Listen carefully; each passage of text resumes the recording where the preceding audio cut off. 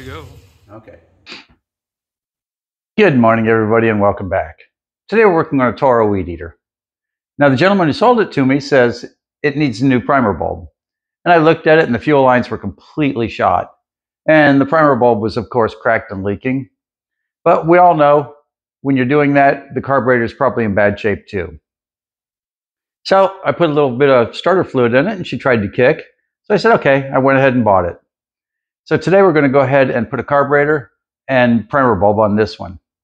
Now, if you're doing this at home, don't bother rebuilding a carburetor. If you've got all the equipment, an ultrasonic cleaner, and you've got all the diaphragms and everything available, it's the economical way to go. But if you don't have the right equipment, it'll save you a lot of headaches to spend the $15 on Amazon and buy yourself a carburetor. So even though on the last one we did a chainsaw, we rebuilt the carburetor, on this one we're going to go ahead and just replace it. So all you new people out there, don't forget to subscribe. It's free and we appreciate it. And let's get started.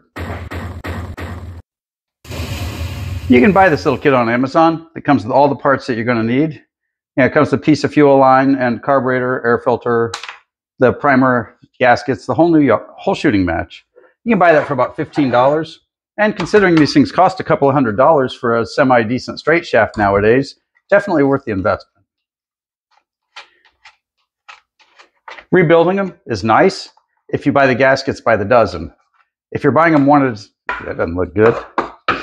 If you're buying them one at a time, it's definitely not worth it. Let's see that.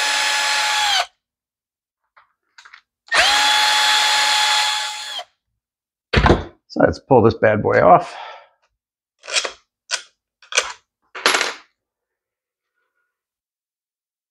Okay, get you to let go. There you go. Now this little top. I was going to say when you turn it sideways, it comes off pretty easy, but I suppose you see that. Sometimes you'll need to, depending on the carburetor, you'll need to twist this a little bit to get it to work, but that one came off easy peasy. Okay, so let's go ahead and pull the primer bulb off. And let's put the new one on. And this really is just this easy. You've got one or two little tricks that you're going to see when we're putting it back together, but it'll go just as easy as that. Okay, on your new primer bulb, you've got a short stem and a long stem. The short stem will go to the carburetor. The long stem goes back to the fuel tank. And what this does is it returns the gas to the tank. That's the wrong one. Let's find the right one for this one.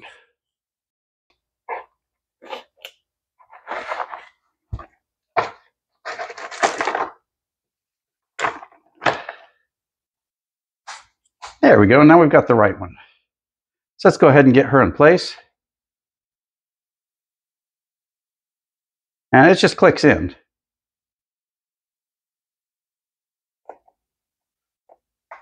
I said it just clicks in. And I'm sure you heard it just click.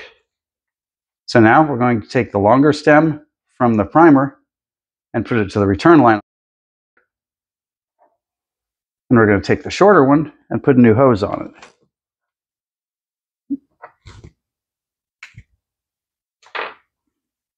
And we're going to use this hose, I think. Yep, that hose looks nice and tight. And we're just going to leave that there off to the side for right now. And now the next thing we're going to do is go ahead and put the carburetor on. Our old gasket, our old gasket looks pretty good, so we can go ahead and reuse her. And these Toros in particular have a little catch to them.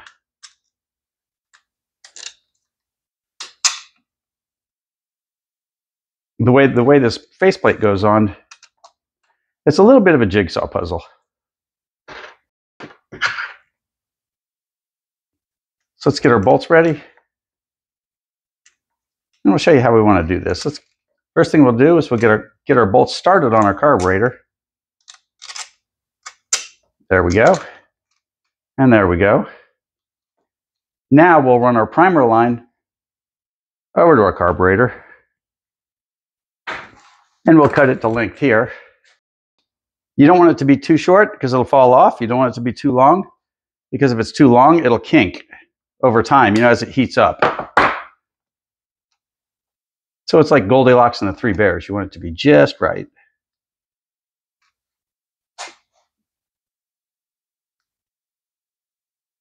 And this one's a little bit tight, but that's a good thing. That'll keep it on for a long time. That's a whole lot tight. So as you can see, we've got a nice little loop right there. So now we're going to add our gasket to the equation. Right here. And sometimes with these, this little back plate here has nuts on it, and the nuts will float free.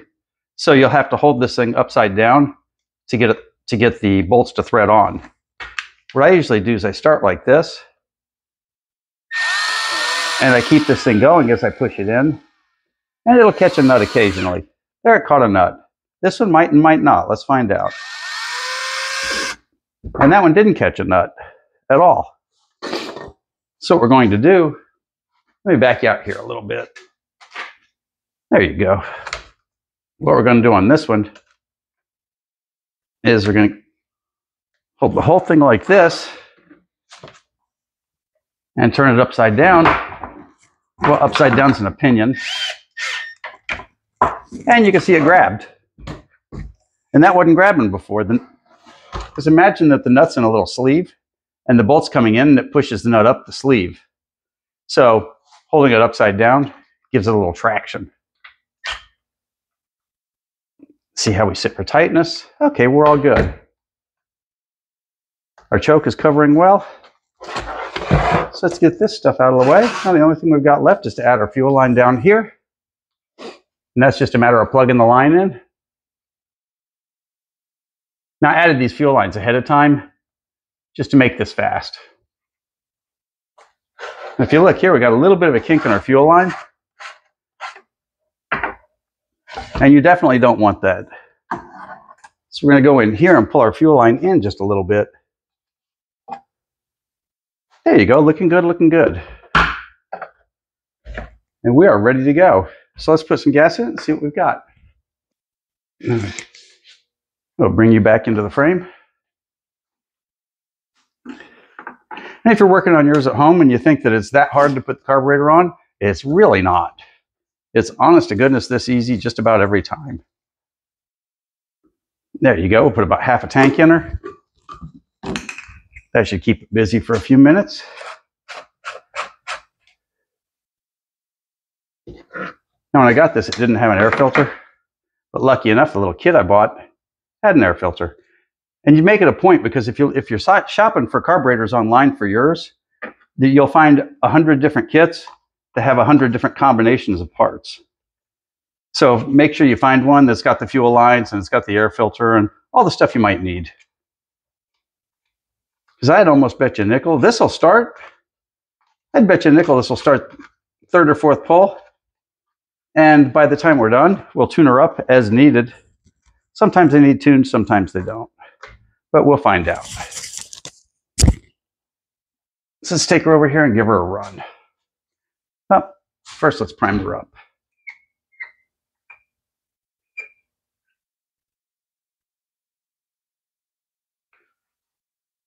Now, if your little primer bulb doesn't fill up, don't worry about it. See, this one's keeping a bubble going. Nothing wrong with that. You don't expect it to be full.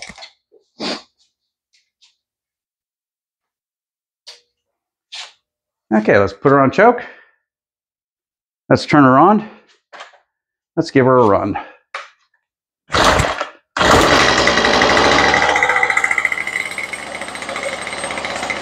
Oh, works like a charm. Now that's funny. She started right up and she worked perfect. And those of you who are observant might have noticed it. But sometimes I get busy filming and forget little details. No accelerator. So let me get you over the top so you can see what we're doing here. There you go. So what we're going to do is we're going to use our thumb to accelerate it a little bit. Get the nut lined up correctly and lay this in.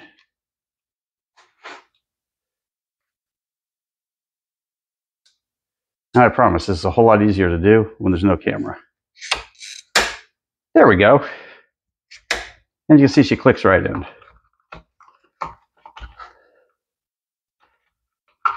So now we know she starts really easy. Now for the big question, will she accelerate? Since we just started a second ago, that means the carburetor and everything's all full of gas, so we should not have to use the choke again.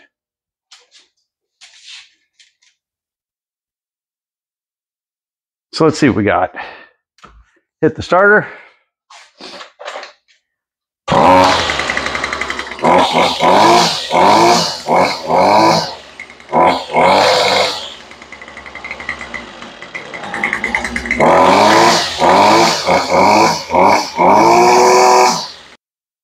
So we're going to take her and do a little bit of an adjustment on it to see if we can get as much of that out as we can.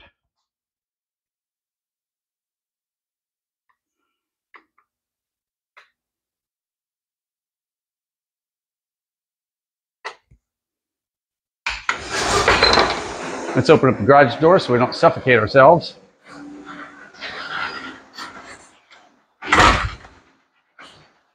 Oh, turn the power on.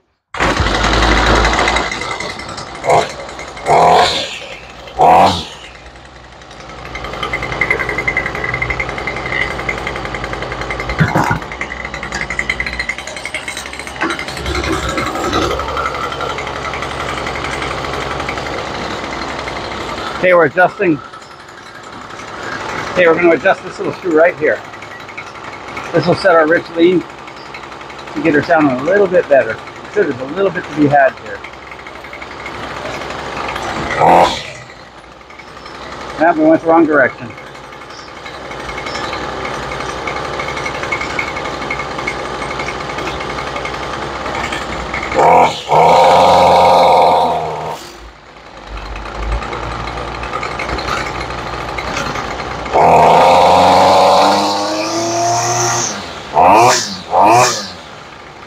There we go, we're pretty close.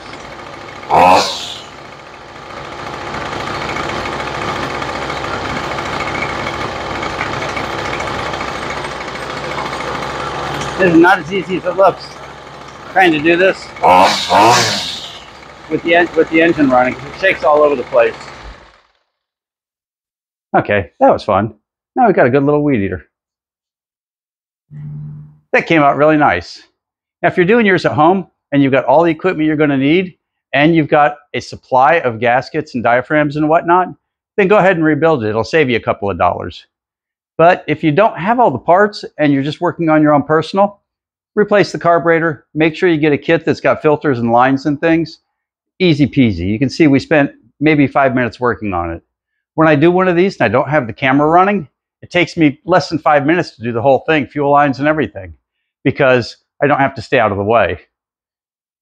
Well, for all you new people out there, don't forget to subscribe, and we'll see you next time.